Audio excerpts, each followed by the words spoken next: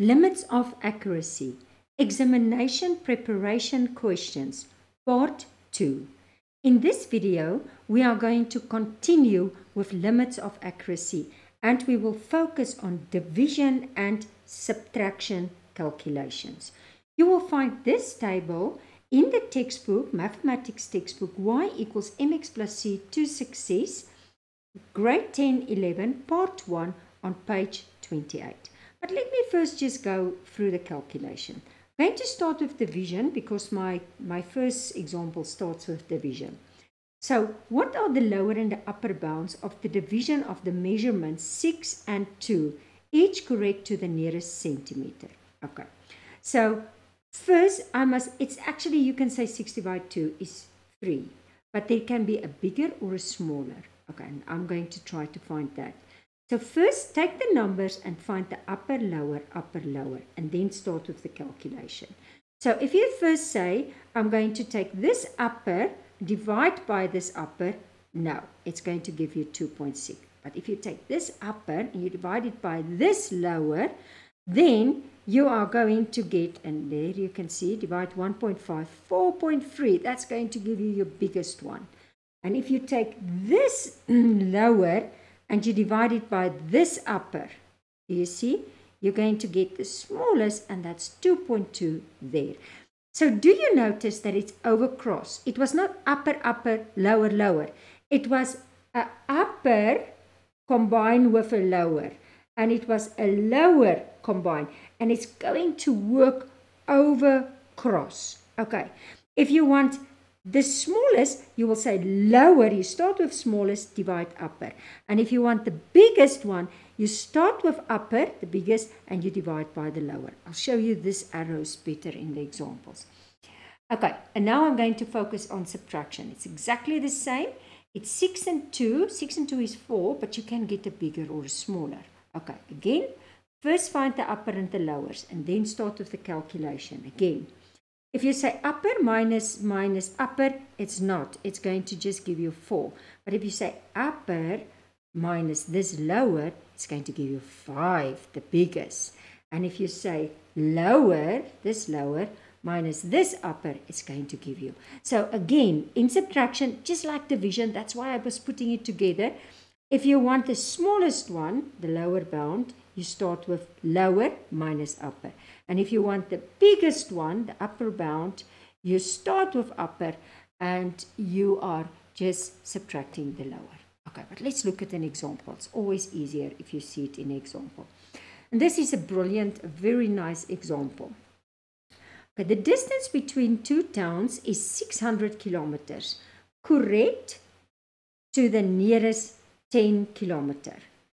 A car takes 8 hours 40 minutes, correct to the nearest 10 minutes to travel this distance. Calculate the lower, this is very important, the lower bound for the average speed.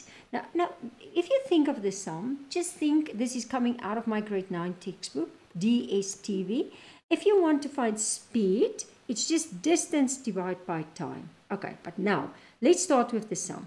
If this is correct to the nearest, so before I first must find the lower and the upper of the individual numbers before you do the calculation.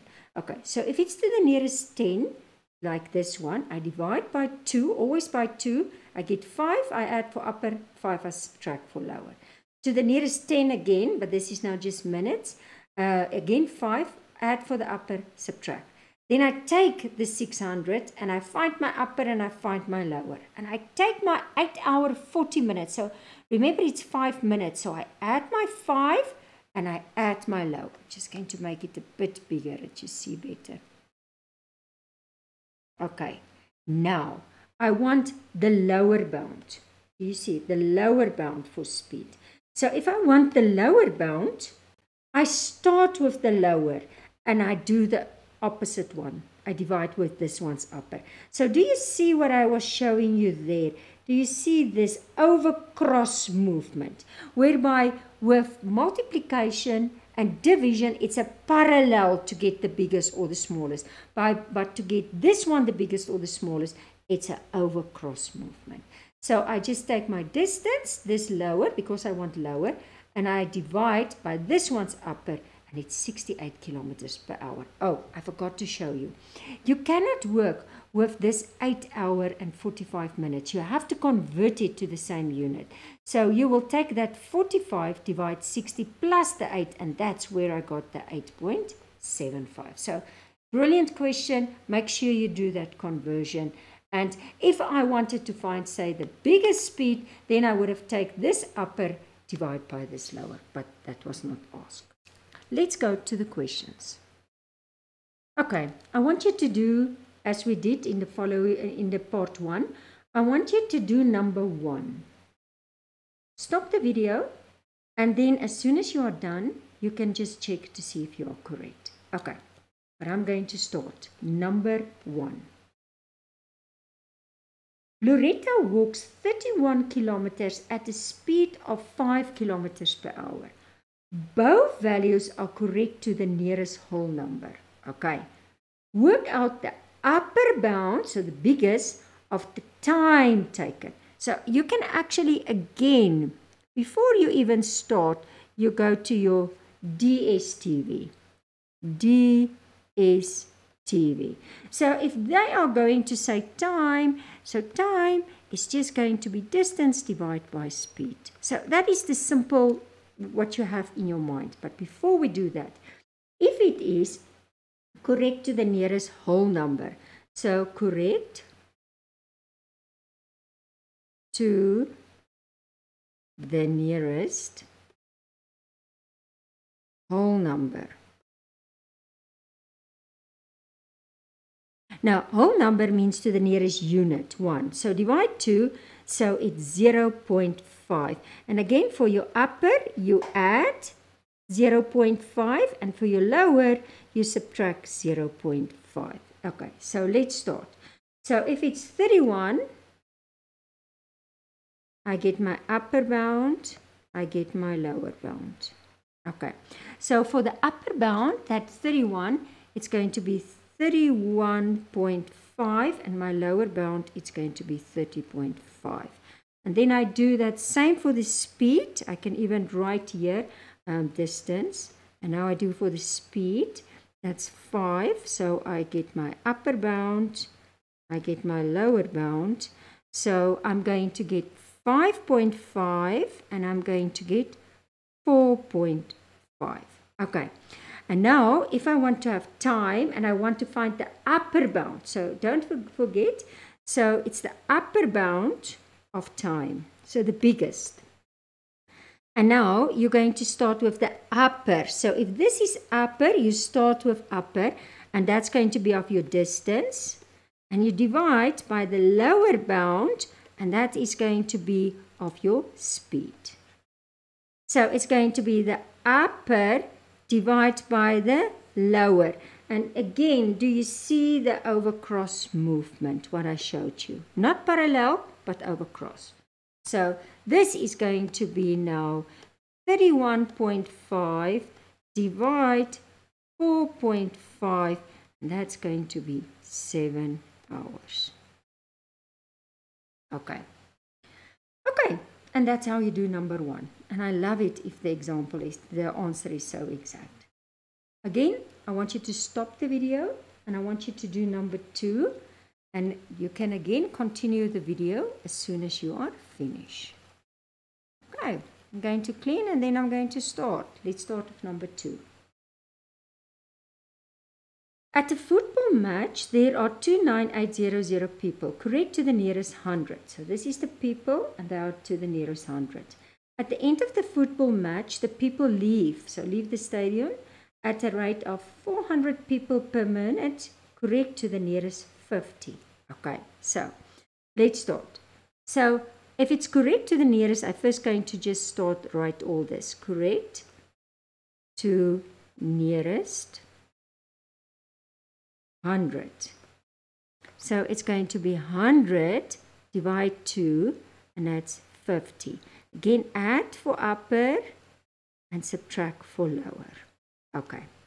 And if it's correct to the, I just want to say, this is correct to the nearest 50 because I like to write the other two next to each other. Correct to nearest 50. Now always remember, you take that thing that stands after nearest and you always divide 2. And I get 25. And I add for the upper and I subtract for the lower. Okay. Calculate the lower, okay, bound. Okay, now first the numbers. So what is my numbers? My numbers is now 29800. First get your upper and get your lower. So this is going to be 29850. This one is going to be 29750. And then I do the same with 400. And I get my upper and I get my lower. And my upper is going to be 425. My lower is going to be 375. Okay. Now they ask, calculate, let's just say, the lower bound. So they want the smaller width for the number of minutes it takes for the people to leave. So it's basically just a division sum. So it's going to be, and they want the lower bound of this division, because you're just going to take the number of people, divide by how many people leave per minute, so that you can just find the minutes. Okay, so you're going to take that, okay, but let's just say, so you're going to take the lower bound of this people, I don't want to write it, otherwise you're going to get confused. It's too long sentence. And you're going to divide by the upper. Remember, if you start with lower, but go over cross. So you're going to take the lower bound and you divide it by the upper. Do you see the over cross? So you're going to take 29750 and you divide by 425. And you're going to get exactly 70 minutes. It's nice if it's so exact. Okay. And now I love this question B, how it turns into another calculation. So look at question B. At a cricket match, there are this amount. Do you see there's less? Correct to the nearest 100. So it's again, you can even use that top again, but 100. Calculate the upper bound for the difference, there comes the subtraction, between the number of people at, I think the football, I just wrote there a mistake, at the football match and at the cricket. Okay, there should have been just at. That should have been just at. Okay, but again, if it's correct, to nearest 100, it's going to be 100 divide 2, and that's 50. Add for upper, subtract for lower. Upper, lower. So again, take your people. What is your people now?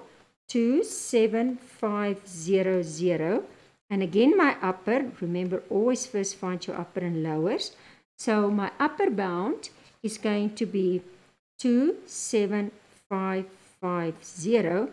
My lower bound, 27450. Okay. And now I'm going to, remember it's subtraction. So, and they want the what? The upper bound. So the upper bound of this subtraction, it's always good if you write it. Then you start with upper and you subtract the lower.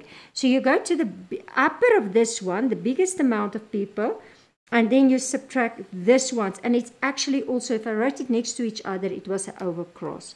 So I go to this one's upper, 29850, and I subtract this one's lower, 27450.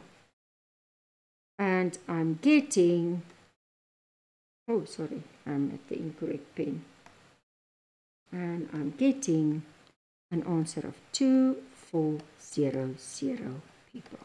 It's really, just remember, division, subtraction, I work over cross.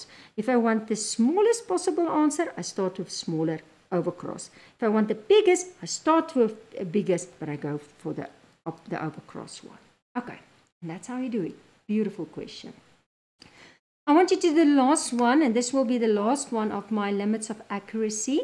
That will be number 3. Again, I want you to do the same. I want you to try it on your own, stop the video, and then check to see if you are correct. Okay, let's start with number 3.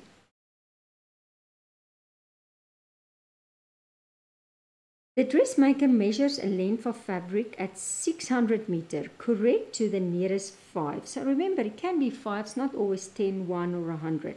It cuts this into dress lengths of 9 meters, correct to the nearest meter. Calculate the largest, that means upper bound, of complete dress lengths he can cut. So it's basically just a sum about what you say 600 divide by 9, but now you just bring in the upper and the lowers. Okay, so let's start again by say we start with correct. So this, let's do, there's a correct to nearest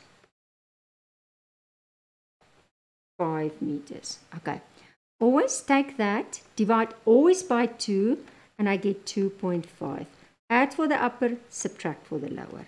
And then if it's correct to the nearest meter,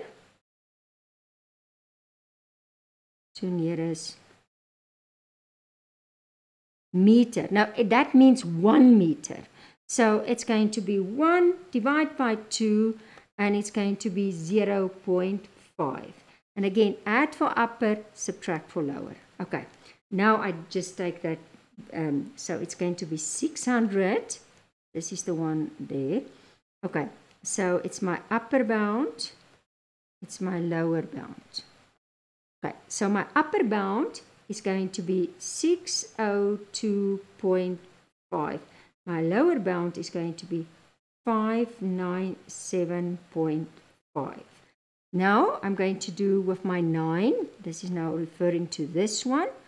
I'm going to get my upper bound and I'm going to get my lower bound. So this is going to be 9.5 and this is going to be 8.5. I just add and subtract this 0.5. Okay, now, so if I want to make that dress, I want to find the largest. So I want upper. It's a division, as I said. So I'm going to start, if it's upper, I start with upper and I divide the opposite one, the lower one. So I start with upper and I divide this lower. Do you see the over cross movement? So it's going to be 602.5 divide, okay, we can even say divide 8.5, okay? And now, this is very important. Write the full calculator display. 235,294. Okay.